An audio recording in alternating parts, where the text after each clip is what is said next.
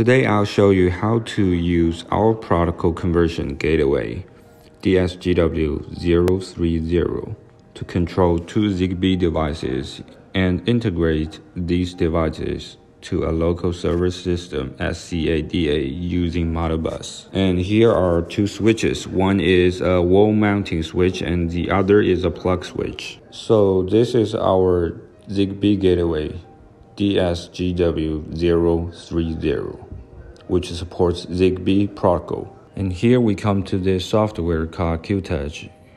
Here we will create a new project. And here we will fill these blanks: project name, description, path, device model name. And then we click yes, and we will create a network. And here, internet equipment name, we will select Modbus client. Communication protocol, select Modbus TCP. And here we input two large numbers for status value and control value. Port configuration, my gateway 108. Port is 502. So here, this is Modbus client. Here, IO devices, we will increase the register because we need to control the register to send our instructions. We use 6 registers, so we need to create 6. And here we check the I/O connection box, and read and write type, we choose readable and writable. Maximum value 65536, minimum value 0. Select AI input register. Confirm after selecting short 16 as the data type. And here we go to the startup screen and select save. We double click to open after creating. Here on the right window, we select button, create 4 buttons, 2 ons and 2 offs.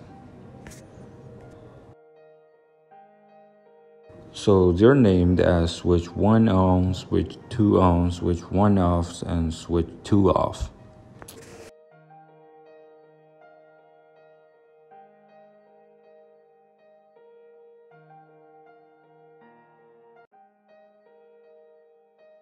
In the attribute editing, the mouse is pressed to operate the register and select issuing control. 5 new registers are added because we need to use 5. The first variable, register 1, number 1. The value is the number converted from the MAC of ZigBee. My first MAC is 60A4.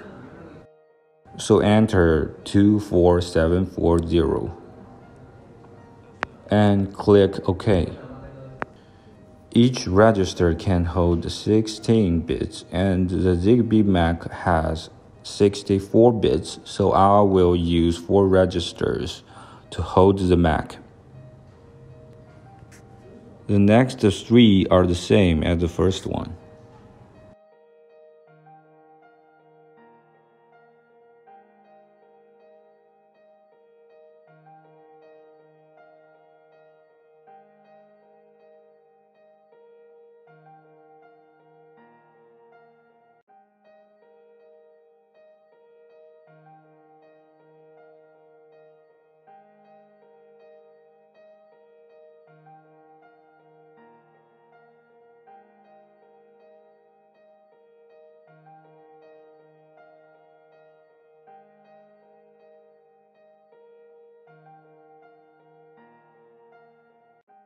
The operation of the other 3 buttons is the same as the operation of this button. 257 is open because the position of the red box in the figure is converted to 0. Similarly, 256 is off because this position of the red box is 1. So we click save after all settings are completed. So we will run this system after we shut down the window.